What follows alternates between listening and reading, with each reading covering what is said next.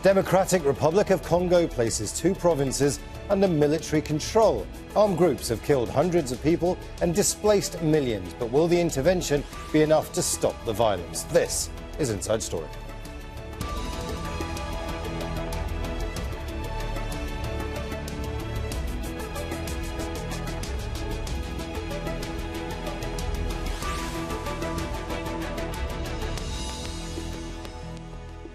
Hello and welcome to the programme. I'm Imran Khan. For years, armed groups have instilled fear in Eastern Democratic Republic of Congo. The government has struggled to maintain order in North Kivu and Ituri provinces. So President Felix Tshisekedi has instructed the army to take charge of 2 regions for a month. He's declared what's called a state of siege for the first time. Soldiers will take over local government functions and they'll have the right to conduct searches, seize weapons and ban public meetings. Catherine Soy is monitoring developments from Kenya's capital, Nairobi.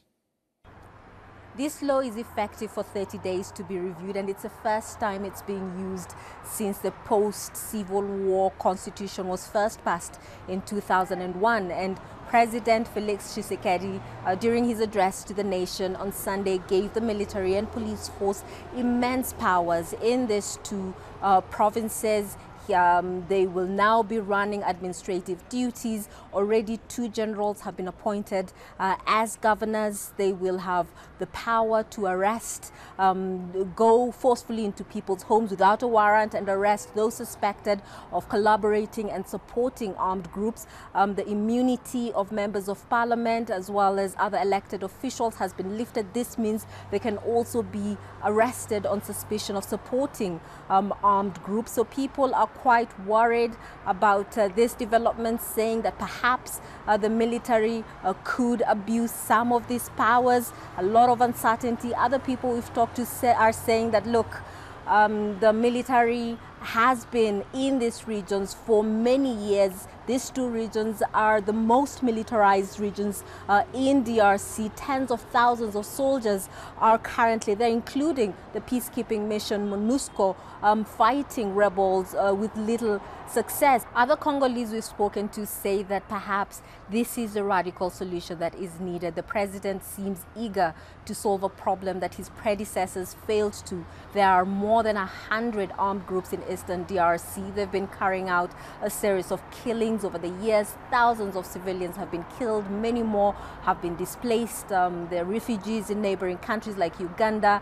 We have internally displaced people in places like Ituri province. So civilians saying that they are fed up and they need a solution. But when you talk to the other side, civil society groups and so on, they say that there needs to be checks and balances to make sure that these forces, the military and the police, do not abuse their power.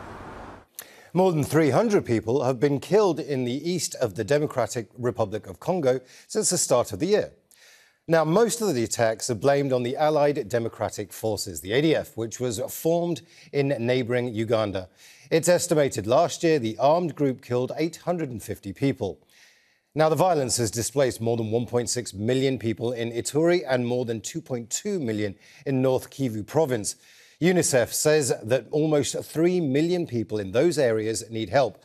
But an appeal for nearly $390 million in emergency funding hasn't even raised $80 million, less than a fifth of what it asked for.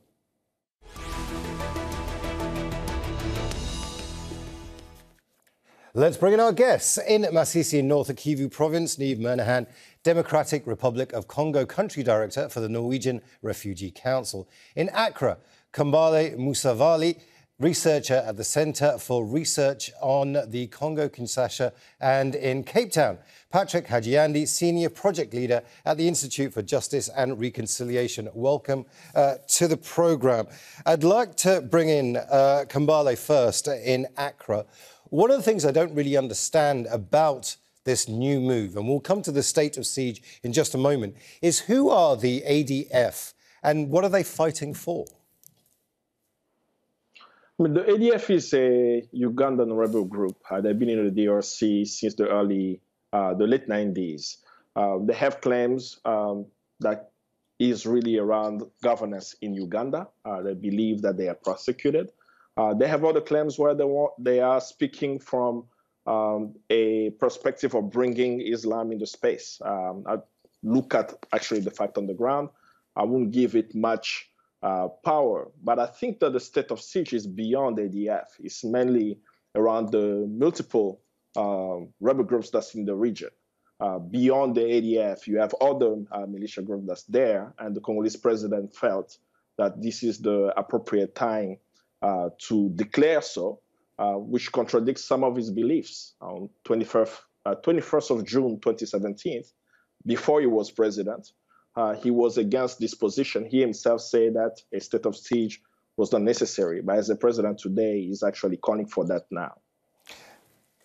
Niamh, in Masisi, do you think a state of siege is actually necessary? I think that certainly we are seeing a huge impact from the violence in eastern DRC. So the numbers of people that are fleeing violence from their homes are significant. Over 1 million people have fled their homes in eastern DRC in the last 18 months. So that means that those people are left without their homes, without their livelihoods, without access to the services that they need. So clearly, the status quo has a very negative impact on the civilian population in the country. In last year alone, 3,000 civilians were killed as a result of the conflict, and far more than that were injured. So, certainly the situation in eastern DRC is creating a huge humanitarian crisis in the country. But a state of siege, is that the best way of dealing with it? I think that's probably a very political question. I think that there are potential consequences from a humanitarian point of view, depending on how the state of siege is implemented.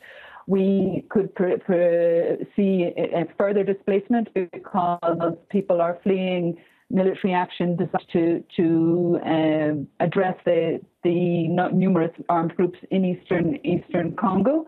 It may also become more difficult to provide assistance to those who are already in need, as well as any new people that will be forced to flee because of violence. It was a very political question. It was a deliberate political question as well. I want to bring in Kambale in Accra. Is this politics? I mean, we need to put that in the framework, right? The state of siege is the last resort. I mean, for viewers probably they don't understand what it may mean. This is martial law. We have to look at what other processes we've done before that did not work. What is the problem? It's a political problem. Patrick Cammaert, a former UN commander in 2008, said that we can put military pressure for Congo's problem, but it is, in the end, a political problem. What is this political problem? Since 1996, Congo has been invaded twice by its neighbors, Rwanda and Uganda, and they continue to support proxy rebel militias. We may talk about hundreds of rebel groups. If we do not have Congo's neighbors as stakeholders at peace in DRC, we'll continue to talk about rebel militias in DRC. We'll continue to talk about instability. So the proper way to address it, I don't think that a state of siege at this time is necessary, but it brings challenges. When you have a state of siege without security sector reform, you will have abuse from the military. You can go ahead with the question. Let's bring in Patrick, who's in Cape Town for us. Patrick, is this a political move by the president to declare a state of siege to show that he's actually doing something?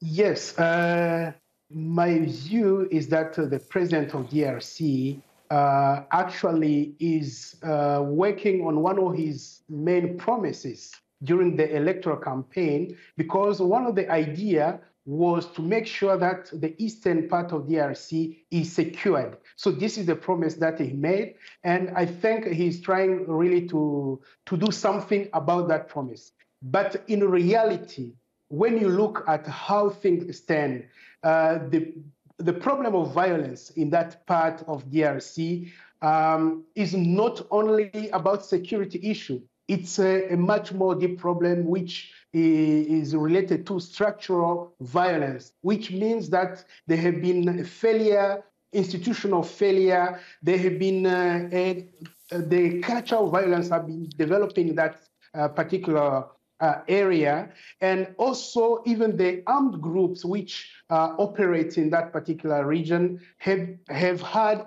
a lot of incentive to continue operating. So in my view, the decision will not yield much result, which means that there is much of work to do in terms of conducting some deep reforms so that there can be some sustainable solutions in that particular area. But Patrick, our guest in Accra has said already that this isn't an internal DRC problem, that there are regional players that need to be brought into this if there is to be a long-term solution. Do you feel the same way, or do you think that the DRC can handle this internally? At this particular time, I think the DRC is not in a position to handle the problem itself. There is a need for help from neighboring countries and also the international community. It would have been very good if MONUSCO, which has been present in that area for the past 2 decades, to show some results. But unfortunately, it has not been the case. But the problem in DRC cannot be solved by the president and the Congolese alone. What we know is that there is a presence of armed groups, as my colleague said already, from the ADF, which is originally a Ugandan armed group. There are a remnant of armed groups from Rwanda, and they are also in the south, in what we call the South Kivu. Some groups also originating from Burundi, which includes the Red Tabara and FNL, which is led by General Nzabamhema. So all those groups are present and they are not Congolese. So if there is a solution to be, if the solution needs to be sustainable, it will include the neighboring countries and the international community helping the Congolese people and the Congolese leadership to find a sustainable solution. And I would really start with the role MONUSCO is playing, which need to be reviewed. And if there is a need to give them more power to operate in that area, they should be given that power, and so that they show some tangible result on the ground. Niamh, in Masisi, the United Nations peacekeeping force that was just mentioned, MONUSCO, has been there for 2 decades, and still we're at this position where there's a state of siege. Now, is there any way that the United Nations or any international organisation, without a political solution, can help the humanitarian crisis that's unfolding? Or is it politics first, then humanitarian? I think, I mean, it is undoubtedly a chronic crisis. It's been going on, as we said, for more than 20 years. I think that humanitarian response is very much addressing the causes and the results of the conflict, but it doesn't address the roots of the conflict. So that does need a political solution, and that is unlikely to be found within 30 days. But Niamh, what do you need in order to be able to provide a humanitarian solution? What are your needs right now?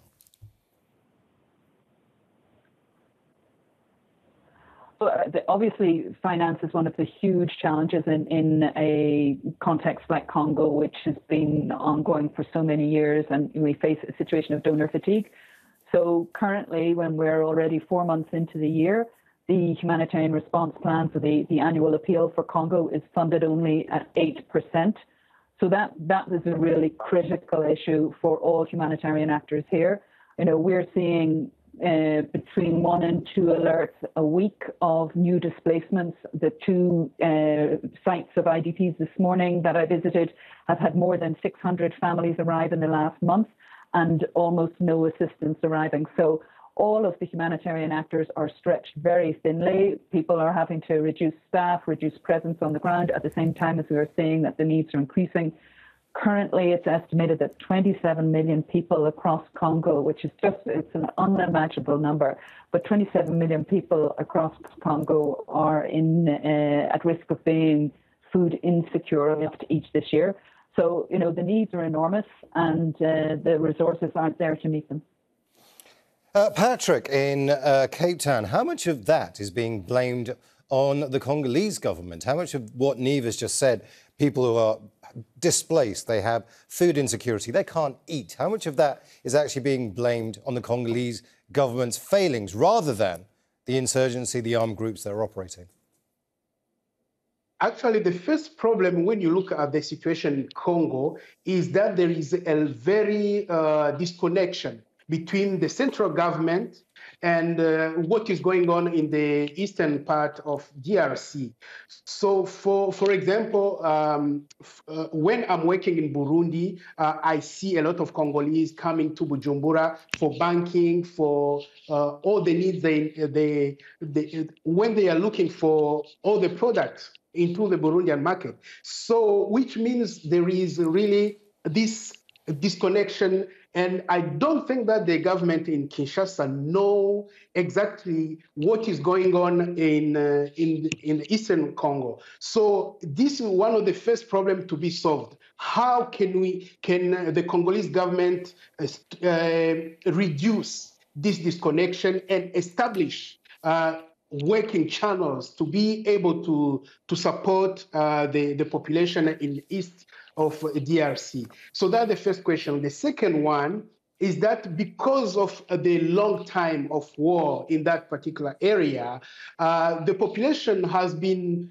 in a situation when they are not able to look for solution for a very long term. That's why you do not see them plowing the land. They are not cultivating. They are not growing food. And it's a problem which is directly connected to the fact that the area has been in insecurity for a very long time. So the question is about how the government is going to implement some new policies which will help to improve security, and as I said, in collaboration with the international community and with the regional countries, and how also on the horizontal line, how the population are going to feel safe and be encouraged to do the daily work, which will allow them to have to meet their needs, like growing food, like doing business normally, so that they have what they need. So those are a few of the things which can be done at the present, but it's a very long process, and the issue of security is paramount to be solved first, and so that people feel that there is at least a sense of peace and sense of security where they live, whether they go to work, whether well, they let's just bring in Kambale here in Accra. Kambale, you've heard everything that Patrick has had to say in Cape Town. It strikes me that a state of siege, a state of emergency, is the first step to providing security. MONUSCO, the United Nations peacekeeping force, after 20 years, hasn't been able to do that. We have a massive humanitarian crisis, as Niamh has just been talking to us about. Surely it's time to use the money that MONUSCO were spending for humanitarian needs, get that done first, disband the UN peacekeeping force, get a state of siege in, and provide security. Security needs to come first, surely. Yeah, I mean, there are many people to have responsibility for what's happening in DRC. The Congolese government has, regional partners have, multilateral institutions such as the UN and the African Union, they have also a role to play. But when you're speaking about the United Nations, particularly the UN forces, there have been operations that's been successful. I'll look at the force d'intervention rapide, the FIB force, the Force Intervention Brigade that started in 2012. When you had African nations coming together, Tanzania sent their troops, South Africa sent their troops to stop the M23 rebels. They were successful at doing so. These forces came under the umbrella of the United Nations, and there are many things that they could have done more if they were not under that. Right now, we see that the Congolese president as an agreement, a military agreement with Kenya to come and deal with the issue of the rebel forces. We see also a call for Africa. All these military solutions are worrying the people of the East. In Beni and Butembo, people have been massacred for decades in that region. In 2018, really the epicenter of why we are even talking about governance in DRC, an election happened. Someone was declared the winner of the election, Felix Tshisekedi. He is now the president of the Congo, where we are discussing if this government can actually lead. Do you remember that in 2018, the people of Beni, of Butembo, and Yumbi did not vote? The reason why the government did not allow them to vote is because they say there was insecurity in these cities and also the Ebola outbreak around Beni and Butembo. These people, for decades, have suffered tremendously. They have not been consulted for solutions, and they have a particular worry. Their number one worry is, with this state of siege, having military in power, when you have human rights abusers, they are known. They are in the military. They are former rebels of yesterday. Now they will have free reign in the North Kivu province, in the Ituri province, because now they are the one ruling. What will be the checks and balances for that? So we have to speak about, one, the voice of the Congolese is not heard. Anytime the voice of the Congolese is not heard, we come up with more and more issues happening, and we're only addressing the symptoms. The fundamental problem for the Congolese since 1960 is they have not been able to determine their affairs. When they try to do so, they impose leaders. And we are coming... Sorry, Kambale, we are running out of time, and I do want to bring in the other guests. It's an alarming thought, Niamh Murnaghan, in Masisi. If there is this state of siege and there are human rights abuses by the Congolese army, that's going to create a bigger humanitarian crisis. Are you worried about that?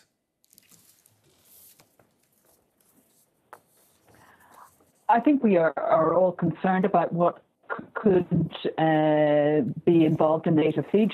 As yet, there hasn't been any detail, but certainly, we could envisage a situation where access may be difficult, where new displacement happens, and where populations are left feeling more insecure than they currently do. In Cape Town, Patrick, do you still believe that this state of siege is the only way forward in the current situation, if there are no regional solutions, if there are no political solutions? No, actually, I don't think that the decision by the president of DRC can solve any problem, especially because it will be just for 30 days. So, and as I said, the problem is much deeper because it's a structural problem which needs to touch the institution, to touch how the society as a whole function. So it will not really bring any solution. And also, we have to understand that that area, the eastern, those provinces, North Kivu, the province of Ituri, they have been under siege for a very long time. So what the president is doing is not really new. He has just made it official, but in general, those people have been under siege for a very long time. So it's not a sustainable solution.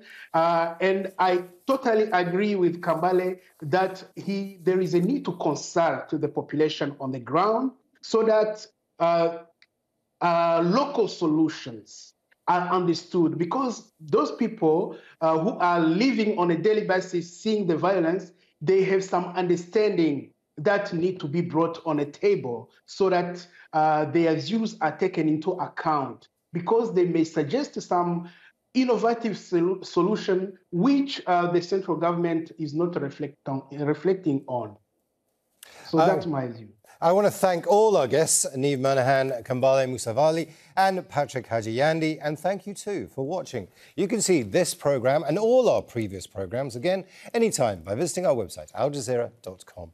And for further discussion, go to our Facebook page. That's facebook.com/AJ Inside Story. And you can also join the conversation on Twitter. We are at AJ Inside Story. From me, Imran Khan, and the whole team here, bye for now.